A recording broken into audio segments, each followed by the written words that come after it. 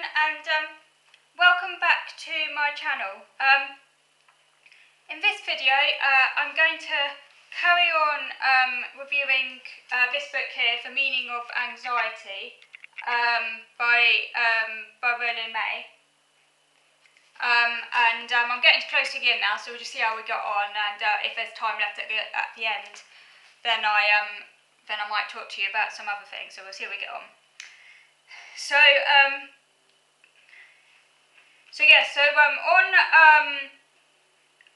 got up to page 329, just after I was talking about R.R. Grinker and Men Under Stress in the last video. I got up to the bit on neurotic anxiety, and how the threat must be present in neurotic anxiety, but not just in neurotic anxiety, but in all anxiety as well. Neurotic being anxiety that's kind of like an exaggeration of sort of like typical anxiety. But that the threat must be in juxtaposition with another threat, so that the individual cannot avoid one threat without being confronted by another. So it's a sort of double bind.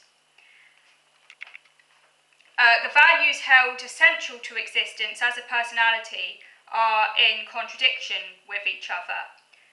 So what this means is that, to give like a personal example, one value for me, and what triggers a lot of anxiety, is staying safe from illness and germs, because I have OCD, and this I've had OCD for a long time, and this obviously was before the onset of COVID, and it's obviously got a lot worse because of COVID. So there's that value, a very strong value that I held very dear, about trying to stay safe from germs and from illness.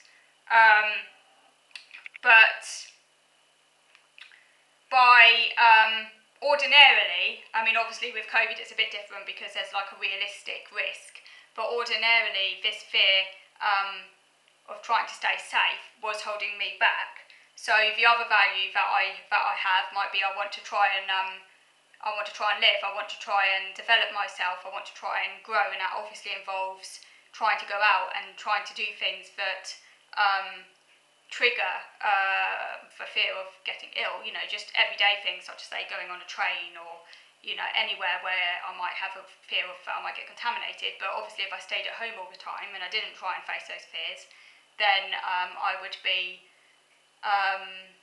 not living. So those are like the two values that were in conflict there. So there are two threats: the threat of getting sick, or you know, or like contaminating myself, and then the threat of not living and not moving forward. So a sort of double bind. So if I go forward, I'm obviously going to get triggered by my OCD, but then if I don't go forward, then I'm not living.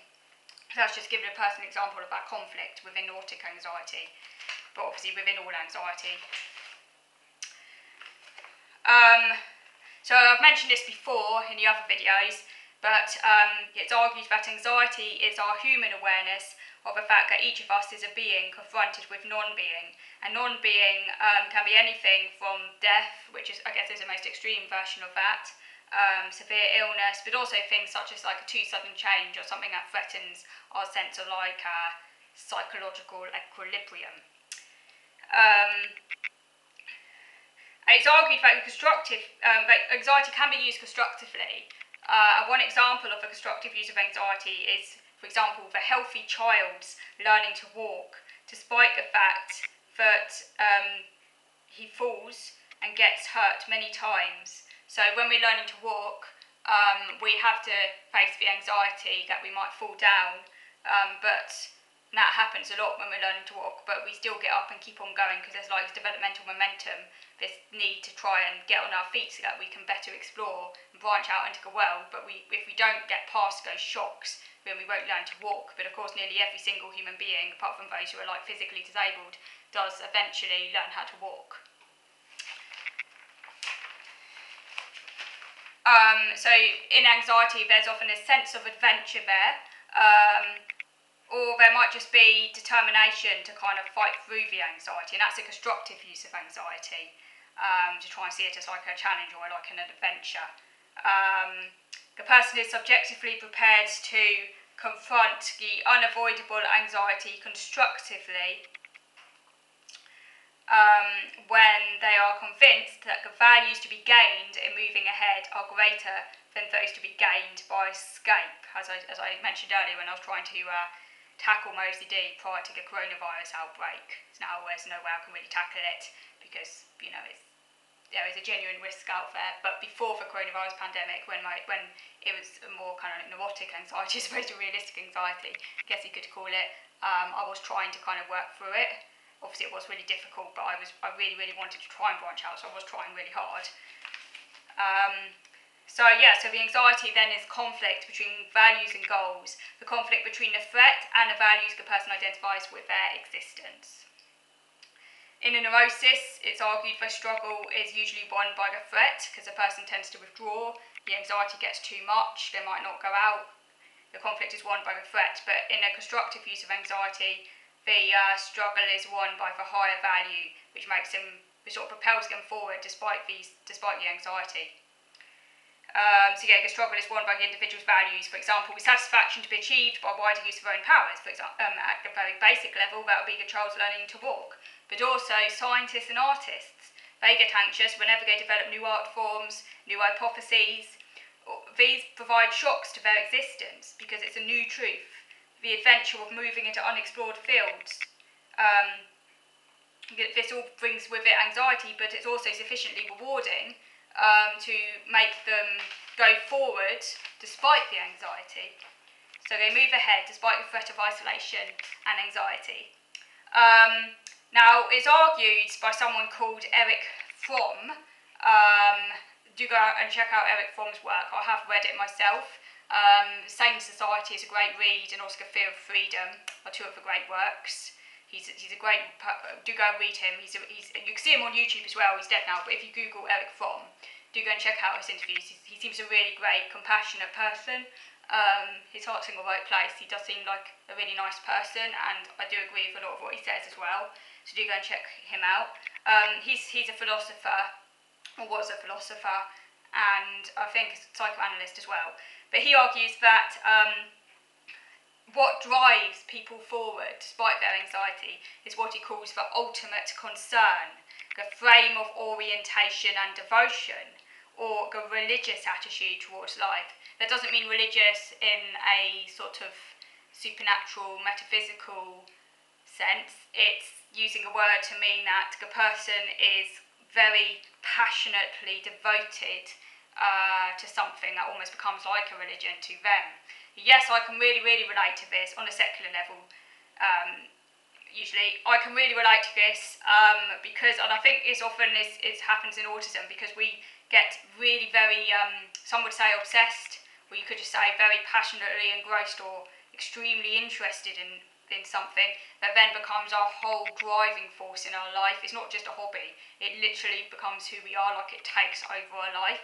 And this ultimate concern can actually be quite helpful if we can use it to try and overcome, say, our anxieties, and in a sense use it constructively, maybe to try and use it as a coping strategy to... It's like autism self-healing mechanism, I call it. Autism's funny like that. It's got this sort of self-healing mechanism within it. It's sort of special interests, or like a kind of,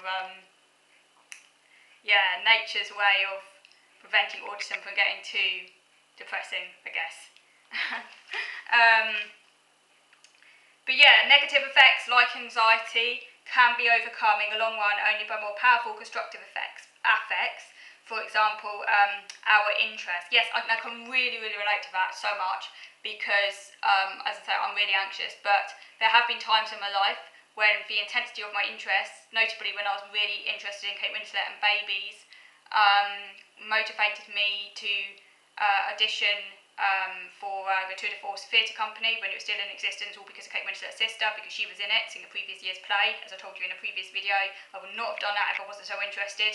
Otherwise, all I would have had was anxiety, but because the interest was so strong, it meant I didn't get anxious because I was just so excited to do it because the interest was so intense. And when I volunteered at a nursery school, despite my OCD, so you can imagine little toddlers can be quite germ infested, and this was like the height of my OCD. I wouldn't normally have done that, but because I was so obsessed with babies, because Kate Winslet had just had a baby, and I was obsessed with babies in her own right, but also it's very much connected to Kate Winslet and her baby, and it kind of became a splinter interest.